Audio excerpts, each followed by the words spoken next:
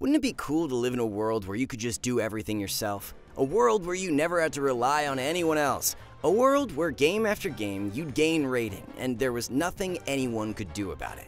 Well, lucky for you, we're here to tell you this world exists. Well, it exists for some people.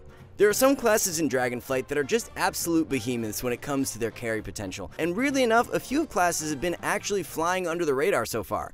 That's why today we're going to bring them into the spotlight to tell you the best 1v3 classes that you could be using to dominate solo shuffle.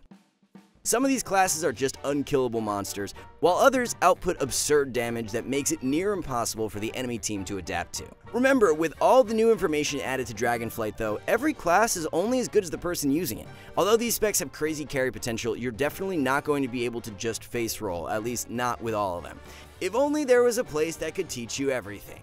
Over at Skillcapped, we've got you covered with the best Dragonflight guides on the internet. With our world-class coaches full of multiple rank 1 players, we've invested the time at the start of this expansion to make sure every class is covered. With how fast it is to level alts in Dragonflight 2, this is even more valuable because with just one subscription, you could master multiple classes in a very short amount of time. Not only that, but the entire site is backed by our rank improvement guarantee, meaning if you don't actively improve while using our service, you'll get your money back, no questions asked. Oh, and what's that? You also get access to all of our Wrath PvP guides too? What are you waiting for? Come check out Skillcapped and we'll see you there. For now, let's get started with our first class though, our #1 killing machine, Feral Druids. Right now, Feral is ripping and tearing its way through the solo ladder thanks to, well, Rip. Yes, Feral's sustained pressure is absolutely insane right now due to AoE Rip, which is applied with Primal Wrath. Every Feral Druid licks their lips for the right moment to hit as many targets with this ability, and if it manages to land on 3 or more players, or even pets, the damage output is quite absurd. There's no denying that Feral Druid damage output is strong, but it's joined by unrelenting control.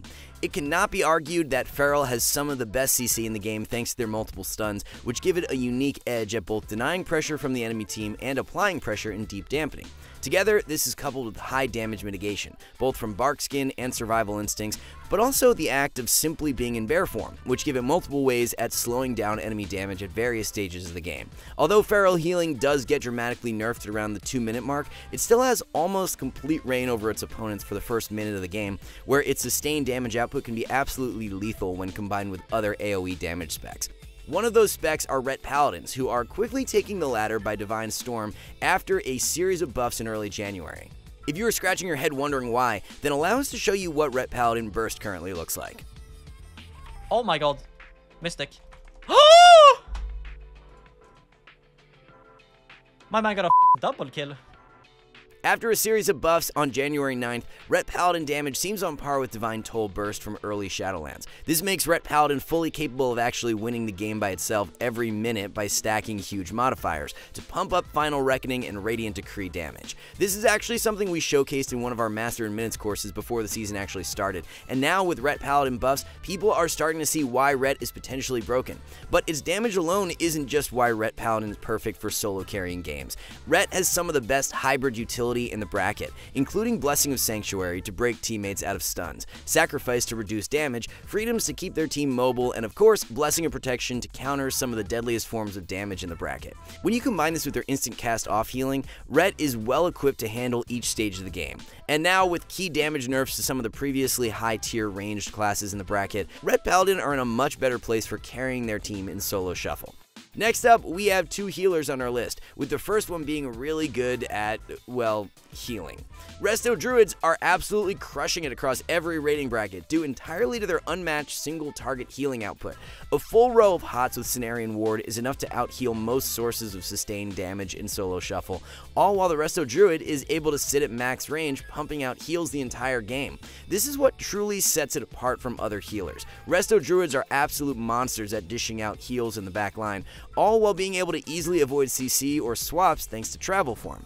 And whenever healing starts getting intense, Tree Form is an absolutely broken cooldown. Not only does it increase healing output by 15%, but it also makes regrowth instant. And thanks to the Cenarius Guidance passive, most of these regrowths will cost 0 mana since Druids get free clear casting procs while Tree is active. Together, this means Resto Druids can get ahead on mana while also making their team immortal during the 30-second window of Incarnation.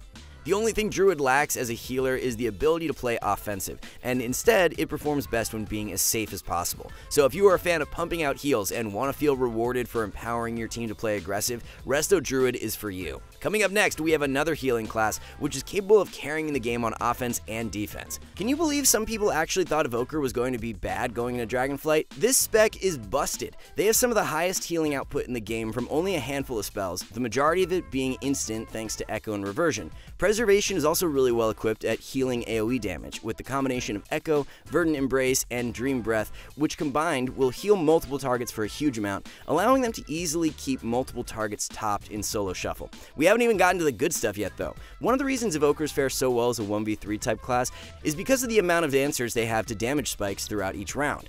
Time Dilation is their most efficient cooldown at responding to burst damage, and will flatten out the massive damage spikes that are otherwise unhealable. As far as dealing with huge AoE damage and CC, Evokers are definitely well equipped in that department, with Emerald Communion not only doing massive AoE healing, but also being usable while in multiple forms of CC, making it one of the most broken abilities in the entire game currently. Honestly, Evokers are probably over-budgeted with defensive cooldowns, which when combined with their efficient instant cast heals means they rarely need to hard cast anything at all, even having a panic button that automatically activates. Wait, did we say panic button? This is actually a passive. That's right, when your allies drop below 20% HP, you'll automatically just get a second healer to help out.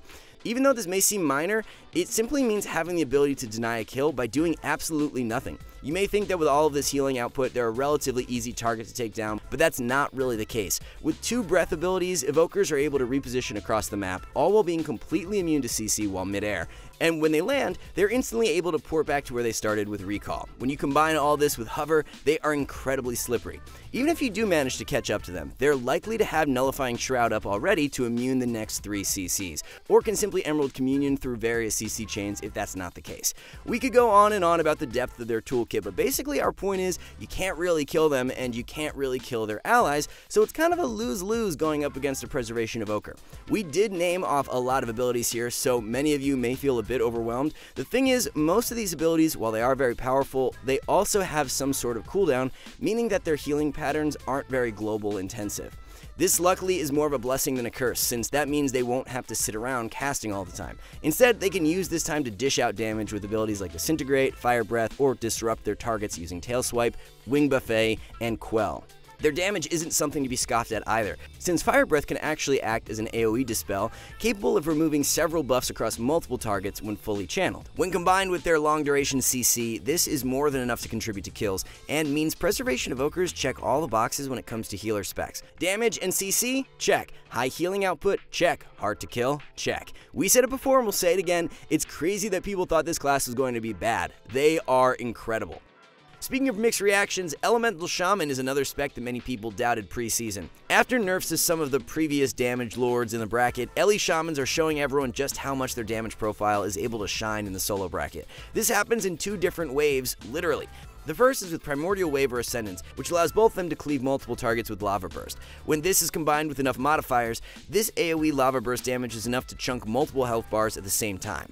The second wave of damage comes with Stormkeeper, which won't do AoE damage but will help take down a single target with back-to-back lightning bolts, each with their own damage modifiers. When this is combined with an Earth Shock Execute, Elemental Shamans can instantly score kills on unsuspecting targets if they high roll their RNG. This slot machine spec is also quite disruptive, with a low CD ranged interrupt combined with not 1 but 2 different knockback effects. This makes Elemental Shaman incredibly annoying for every opponent. Whether it's shutting down casts with Wind Shear and Grounding Totem, kiting enemy melee with Earth Grab Root and Ghost Wolf, or simply setting up kills with Lightning Lasso, there isn't a dull moment for Elemental Shaman. Its only true drawback is its relatively weak defensive toolkit, where it can get easily overwhelmed when trained. Without any complete damage immunities, Shamans are quite vulnerable in stuns when Trinket isn't available. Its primary true defensive is the fact that it deals so much AoE pressure that enemy opponents sometimes don't have the ability to push into the Shaman in the first place. Let's shake things up a little bit with a class that was recently nerfed, but still fully capable of carrying the game. Although they received some nerfs to both their passive defense and sustained damage, Shadow Priests are still capable of unloading an incredible amount of burst. Abilities like Shadow Crash, Damnation, and Unfurling Darkness allow them to get dots up on a target utilizing instant cast abilities, and when you couple this with instant cast procs to Mind Blast or Mind Spikes, Shadow Priest can sustain momentum out of the gate without needing to hard cast. While they have high consistent damage output, you may start to notice a trend here, they also have an insane amount of burst on a very short 1-minute cooldown coming from their Dark Ascension and Mindbender, meaning they can force out all of your defensives very quickly. They also have some excellent damage abilities on a 45-second cooldown, such as Psyfiend to apply an MS effect and Mind Games to counter healing, which will just put out an unreasonable amount of pressure for healers to deal with when used alongside Dark Ascension. Although Psyfiend can be killed, and probably should be, in solo shuffle that is quite rare since there is limited communication, meaning an ability like this is able to get more value. Other than that, they have other annoying talents like Void Volley, but we won't get too much into those, just know they can be very obnoxious. At the end of the day, damage is damage though, so what else do they bring to the table? Well, for one, they have one of the most frustrating mechanics to deal with in any game, known as Instant CC. Their bread and butter combo of Psychic Horror and Silence continues to allow Shadow Priest to effortlessly contribute to kills with minimal communication. Just like Demon Hunter CC combos, all this is both instant and usable from range, making it quite easy to land. So, they've got the CC and they've got the damage, what about survivability? Well, despite what you might think, just being Shadow doesn't actually remove any of the other utility that make Priests strong. They can still Mass Dispel, they can still Leap of Faith, they can still Power Word Shield. Basically, Shadow Priests bring everything you could possibly need to the table to support your healer, meaning they are easily one of the best 1v3 classes you can play in the game. If you've been debating on picking up Shadow Priest this expansion, wait no longer, you won't regret it. Before we wrap things up, let's finish off with another ranged spec who's capable of tearing through health bars. Let's make one thing clear though, even though Arcane Mage is strong, it is one of the hardest specs to play at a high level. A good mage is capable of carrying their team, but an inexperienced mage might struggle to climb. With that said, Arcane Mage is an incredibly well-rounded spec, able to carry the game on the back of its diverse toolkits. For one, Arcane Mages are one of the deadliest casters when allowed to freely channel spells. With Arcane Surge cooldown stacking, mages are able to tear through enemy health bars almost instantly unless interrupted. And thanks to recycled legendary abilities from Shadowlands, Arcane is still threatening outside of its CDs, with Barrage acting as a pseudo-execute, meaning you never want to find yourself low against an Arcane Mage. Their offensive power is balanced with their defensive capabilities, where Arcane is actually quite tanky thanks to a combination of two things. The first is mobility. Combining multiple blinks with novas and chrono shift snares, a good Arcane Mage is able to zone out enemy melee with ease, as long as it keeps the mobility closer advantage. And when enemy melee are able to connect, Alter Time is able to completely block kills no matter what level of dampening, since the HP rewind isn't lowered by any healing reduction effects. With Ice Block as a last resort cooldown, Arcane Mages become fairly tanky and are able to even deal damage while kiting with Arcane Missiles. This puts teams in a bind when up against Arcane Mages. If you try and shut down their damage, you're gonna get kited all game, but let them free cast and it's gonna be a GG. As always though, let us know what classes you think should be on this list. Dragonflight is shaping up really great so far, and we're super excited to see how the first season plays out. If you're really looking to take your game to the next level in this new expansion though, remember, we have already put in countless hours into establishing the best guides you can find on the internet for Dragonflight, all available over at SkillCap. We have some of the very best coaches in the game teaching every single class, so regardless of what you're maining in Dragonflight, you'll be able to take over the competition. This is especially valuable with Solo Shuffle becoming a new game mode, allowing players to showcase their true potential on their own without really having to rely on teammates at all. As always, our whole service is backed by our generous rank improvement guarantee, meaning that it's literally no risk to you. Come on over to SkillCap and we'll get you ranking up in no time. Aside from that though, that's all we got. We all here at SkillCap want to thank you all for watching, and we will catch you in the next one.